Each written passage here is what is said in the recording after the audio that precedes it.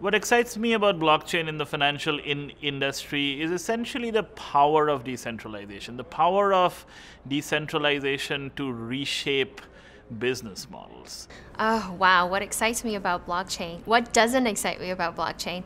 I would have to say the ability for it to truly transform our day-to-day lives. These days, when we work with our clients and explain to them what this technology could enable from their business perspectives, we're looking at its ability to improve operational efficiencies by decreasing costs, and we're also looking at the ability for it to look at new business models. How can companies make money in a different way using this technology? So from those two buckets, I think the opportunity is endless. In the supply chain industry, I find blockchain quite exciting because it's probably the first technology that really enables and drives corporations to collaborate. Blockchain becomes effective when multiple corporations collaborate and share data. And through my career in supply chain, that's been one of the biggest challenges, is getting multiple corporations or a consortium of companies to work together to create one data set. Instead, in the past, they've had multiple data sets and inconsistencies between the data sets. Putting everything on one shared blockchain creates consistency, creates value, and really drives organizations to work together in a way that they haven't in the past. So what excites me about blockchain is it is the next wave of a process that's been going on for some time, and that's the componentization that started with the Industrial Revolution, went through all the changes through a century, and now we're talking about the componentization of business models, particularly the ability to federate a business model within a network and allow multiple people to utilize what you are best at, what you're uniquely gifted at doing. And this is going to open up a lot of change in our society, and everything from government to the way we think of the firm, what the nature of the firm is, and it's going to radically affect supply chains and finance. So what I find exciting about blockchain in healthcare is I've got a pretty solid, I got a solid belief that we are heading to a point where care and cures are going to be done on what I look at as an individualized basis, or a sample size of one, common thing called N of 1 or N equals 1. And so each cure is a personalized therapeutic. Each care interaction with a care provider, whether it's a general practitioner or a specialist, is going to be done on a very individualized basis. And I see blockchain as an enabler for that to happen.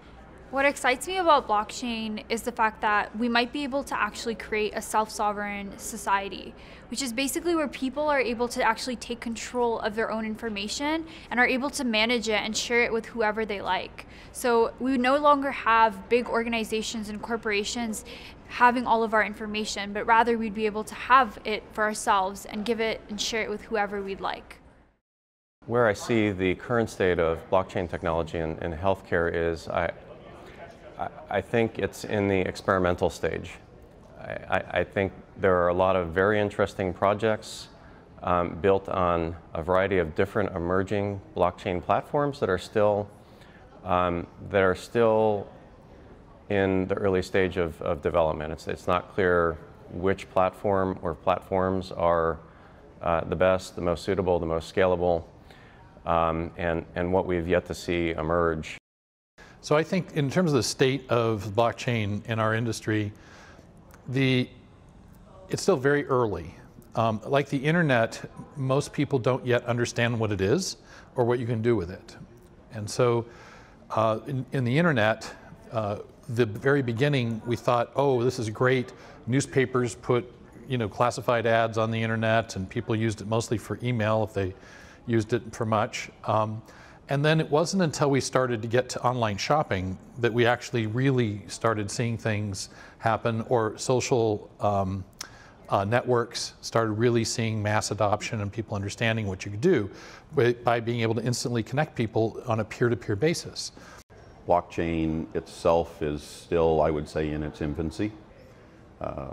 There's a lot of work to be done on regulation. There's a lot of work to be done on the platforms or protocols to make it really much more efficient. And I think the biggest piece is blockchain's evolution requires more education. The business world needs to understand how blockchain fits into their organization.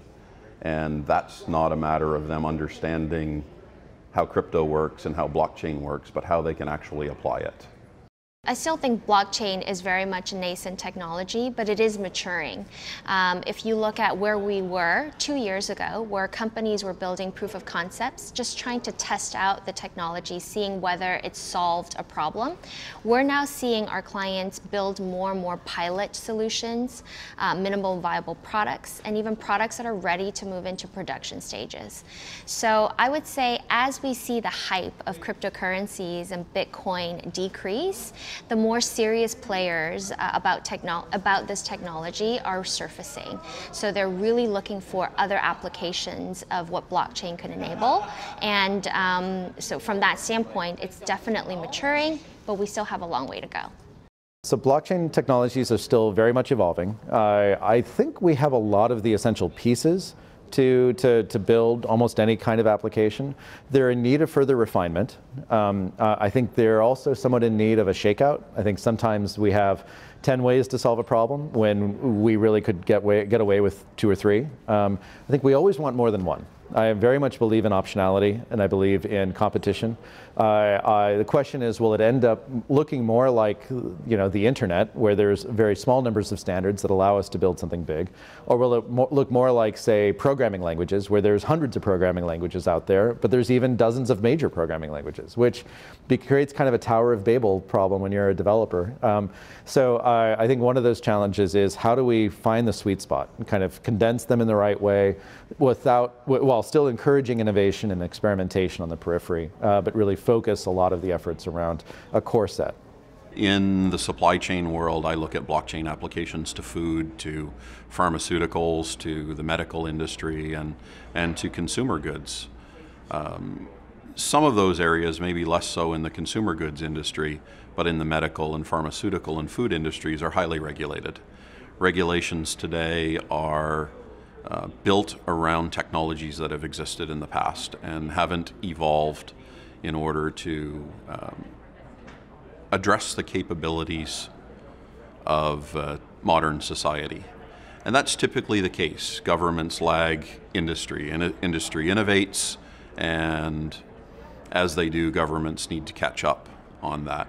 I think one of the key things is really educating your governments on what you're doing and where you're going, and involving them at an appropriate level to develop those new regulations. When I think about the areas that need to mature in blockchain, the things that need to, the first thing that needs to mature is what we call a blockchain. There are religious wars in this technology space that are like none I've ever seen before. And they're pointless, they're useless, and they really serve no purpose. I think they do a disservice to the space. The areas that require more maturing within blockchain, I think for one, governance. We do have to establish how we will be operating with each other, especially from a consortium standpoint. 2, interoperability. There are different blockchain platforms and protocols in which we build solutions on. At some point in time, we have to think through how will these different blockchain solutions speak to each other. Don't go full on blockchain, because this could potentially scare the end user. I would say take a phased approach. Start with only an element of the solution that uses blockchain, and slowly build up on that. If we look at the businesses that thrived on the internet, a lot of them didn't go fully from call center to online bookings. They ran a hybrid of taking phone calls and taking online bookings until they slowly phased out call centers, making them internet only. Don't try to take people too far too fast. People can only adapt to change as fast as they can absorb the information and learn to address it. And then new things don't change unless they don't get widely adopted, unless they are as good as the things that are already there and provide something you didn't get from what's already there. After the hype cycle, you need to get into the details, really understand the value proposition, really examine what the trends are that this technology can address. You really shouldn't base it in what does this displace. It's really about, given a technology this, how does it change our future business? And start to work backwards to how the technology will change your future business. That paradigm, I think, is the appropriate approach. This technology fundamentally is one where you are rethinking your orthodoxies. So keeping an open mind is possibly the most critical. And the other thing I say always is like first principles thinking. Like people generally, when they see a new technology, like let's say AI or let's say other technology advancements, it's always been how can you make what we do today a little better, a little faster, a little cheaper, a little more beautiful. But it's not always that. Stop and think, how could you do this entire thing differently? Go back to what are you actually trying to achieve? What is the outcome or what is the experience that you're trying to deliver to your customer? And start from there. And don't start with blockchain. Like that's not the point. Blockchain is one of several technologies that will impact the future of how we live our lives. Don't start there. Start with what you are trying to reinvent. And think whether there's a role of decentralization in that experience. Could it be done better? Could it be done in a different way? And then what does that mean in terms of change of the business model as you do that function? I think the biggest thing I've learned is many organizations today are so focused on applying blockchain for the sake of applying blockchain. Understand blockchain is a tool. It's a set of programming languages. It creates a foundation or a platform that people can apply to solve problems, but it can't solve every problem. And you really need to understand what it does well and what it doesn't do well. I have a quick checklist that I use, and my checklist really is built around sharing of data between multiple organizations. If you have a problem that you want to solve with blockchain, evaluate how you share data. And if that's only shared internally, a database may be a better technology. If you're sharing data across multiple organizations, then blockchain tends to be a great tool for that.